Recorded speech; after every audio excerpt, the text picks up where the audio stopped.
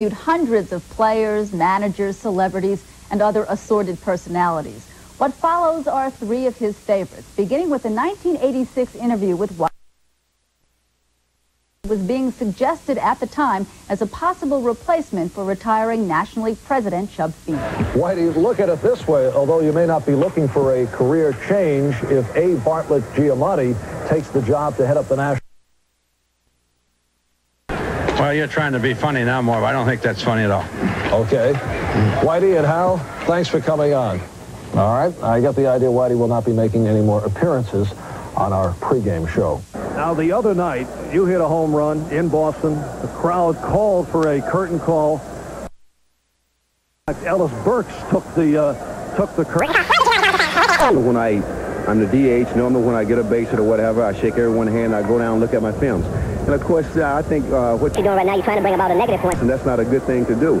I feel like that now, even though I'm on national TV, you're trying to hurt me even worse. And I don't think it's fair. Well, I think I'm just bringing up facts, things that happen to give you a vehicle to answer and give reasons. Well, I think that's all in the past, and still that's a little negative to me.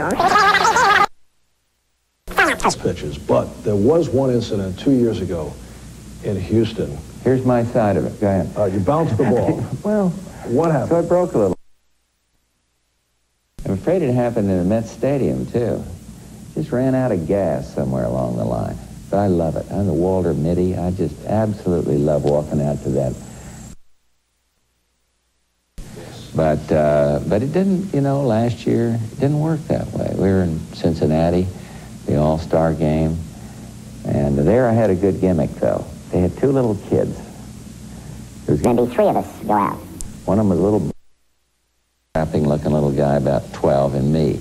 They said, okay, now first these kids will go out, and then you go out. I said, So I said to the kids, let's walk out together. My feeling being, politician running for president, yes. And it worked. It was brilliant. So we all walked out, and I asked the little girl, are you nervous? Yeah, I'm a little nervous. So it worked out. I'm going to try to think of the next year. Mr. President, I appreciate it very much. Thank you. Marv, I love talking about baseball. President George Bush, as you can see, tremendous baseball fan, and I know he will appreciate what is up next. A trip through 42 years of baseball coverage here on NBC. Right.